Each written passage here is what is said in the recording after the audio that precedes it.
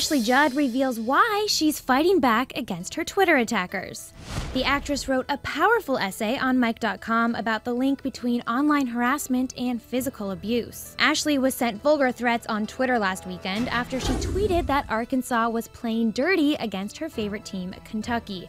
She told NBC News she was taking legal action against the users who sent them. In her candid op-ed, the insurgent actress writes, quote, "I am a survivor of sexual assault, rape, and incest. This January, I read 3 different things that freshly triggered an additional, very specific memory from age 15, an attempted oral rape by yet another adult man."